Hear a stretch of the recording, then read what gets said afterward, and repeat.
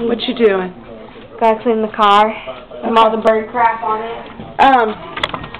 Yes, children, Can you yes. get some candy? Not today, all right? Tomorrow, maybe? I'll get with you. Well, she's all back together again. You missed out. He fixed this car. Excuse me, you kind of missed out. What's that? You kind of missed out because we had a squash that we were selling and no. cucumbers. Oh, I hate I missed that. But we still got the squash. What's that? Missed the squash. Oh no. Here, you can take a picture of the engine again. But the squash, my dad shot. Don't worry, but we're gonna do some more.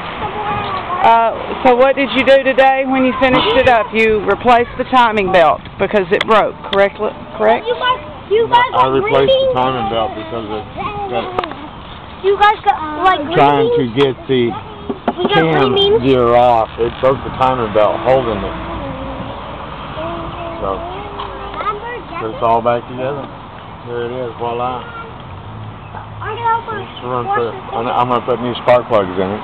Remember, the spark plugs need to be changed now, or when it got hot.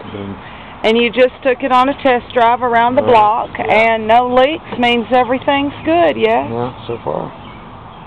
So far, that water came from up here when I was pouring some water in it. Yeah. And it get hot. It's hot. It's hot, but it ain't hot to register hot. Mr. Jim. It is warm, isn't it?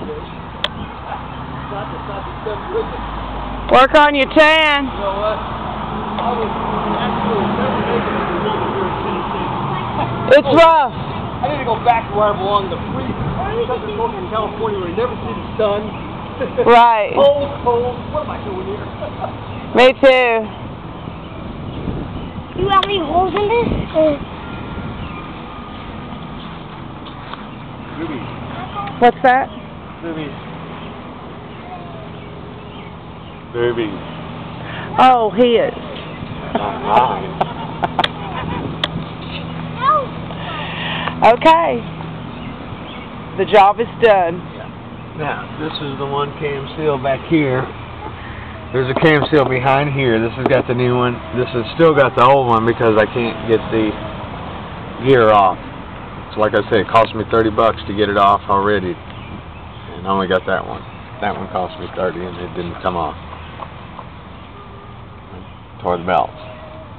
And you're of the belief that when I was driving the car, the gauge, I should have been watching the gauge. You should watch your temperature gauges at all times under any circumstance. It should be a 4-second glance every time to the steer. I had trained myself to do that in the Cadillac because always because that's what you need to see. When it does, you stop it. But I don't think people do that as a habit, and they should, because it can prevent more costly damage when something does the water break. pump went out. We lost the water, and because you drove it till it got so hot, it warped the head. That's why the head blew water out that rear end.